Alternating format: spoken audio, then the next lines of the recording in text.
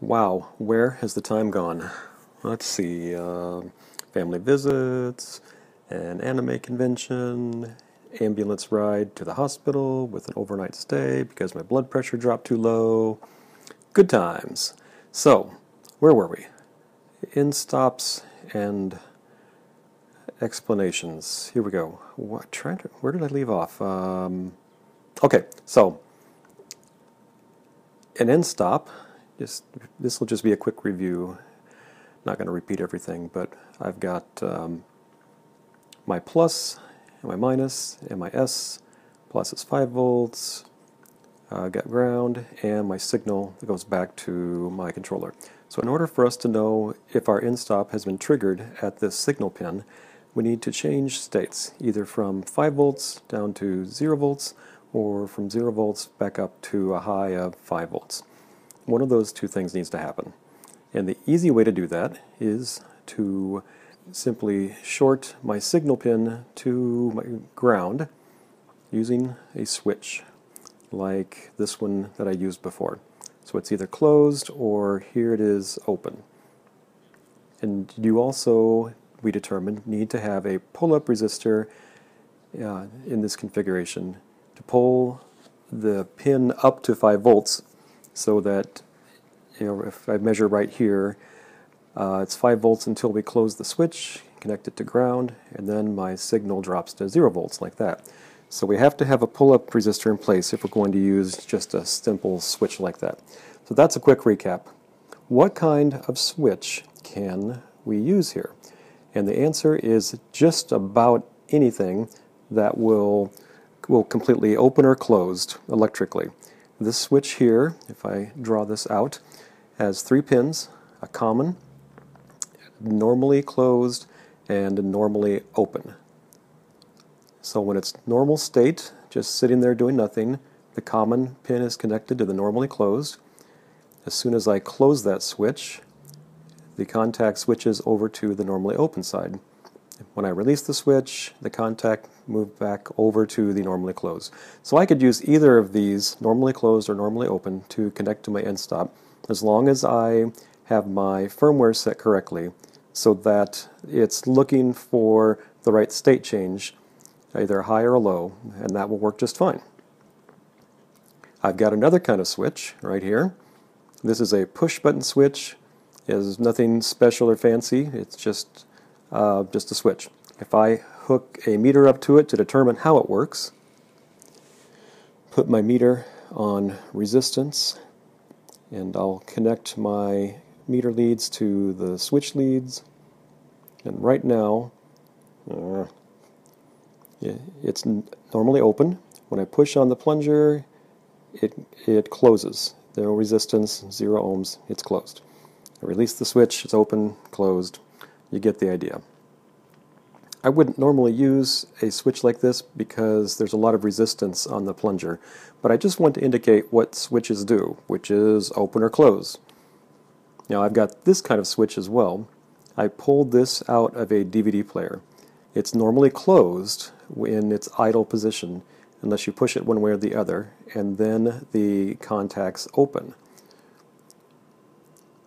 So if I connect my meter to these pins, it shows that it is closed until I push on the lever, and then it becomes open.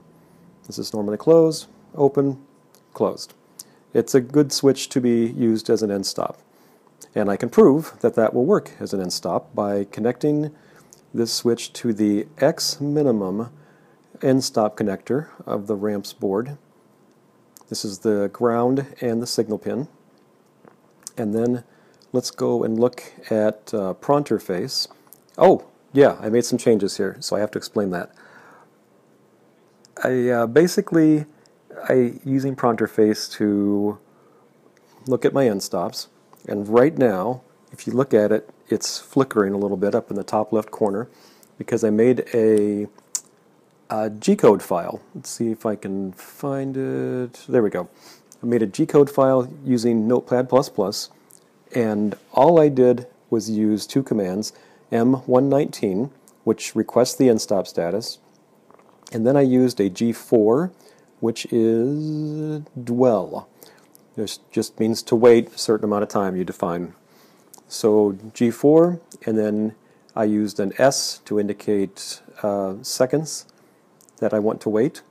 So I've got G4 S1, meaning wait 1 second, and then M119 giving my endstop status, and then just repeated that about 10,000 times, so it will run for a long time. I was just tired of hitting the send button all the time, so this just automatically updates every second what my endstop status is. I'm lazy. Now, I've also only got the Xmin and the Xmax defined in my Marlin code, just Xmin and Xmax. That way it's a little less confusing to figure out what exactly we're trying to look at. I also have my endstop pull-ups in place for my Xmin and Xmax, and I've also got my Xmax endstop. My inverting is set to true, so it's expecting a normally open switch at that endstop connector. And Xmin I've got set default, so it's looking for a normally closed switch contact. Just wanted to make sure that I explained that so everyone was clear about what I was doing. So I have my Xmin. It says it's open in Printerface. As soon as I open my switch, it says that it's triggered. And that's a normally closed switch. When it's in that closed state, the endstop says that it's open. Now, this has very low physical resistance. It's normally closed. This would make a great endstop switch. It's small. I can mount it anywhere. You know, this is just something I salvaged, but it would make a pretty good endstop switch. Just about any kind of switch can be used to close the two contacts of your endstop connector.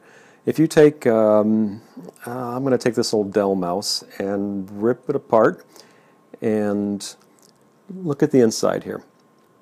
I've got a board inside that has these 3 micro switches on it.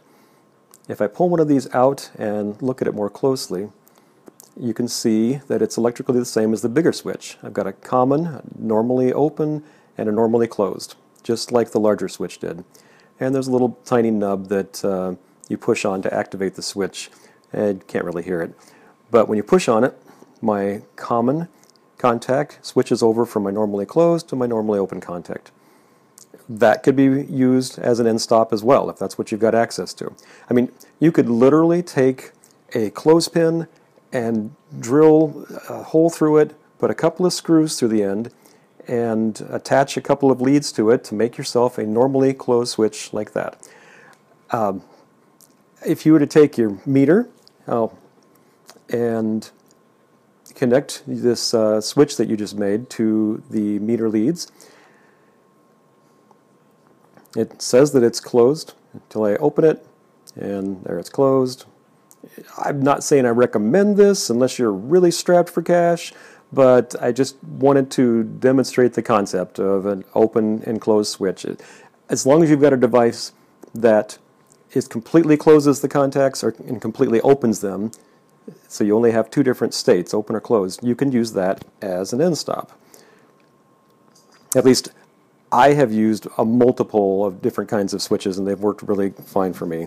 I'm trying to make this point to make sure I'm clear on that, because the next video I'm going to talk about electronic sensors and why they're similar to a mechanical switch but different in other ways.